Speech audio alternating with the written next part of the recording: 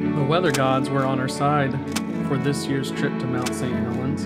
The morning clouds broke in time for a lunchtime swim at Coldwater Lake, the closest point he could reach by bike to Mount St. Helens since last year's landslide that took out the road some 5 miles from the observatory. After a refreshing break, we headed down the mountain to check out the Tootle drag races before having a late lunch in Kidd Valley.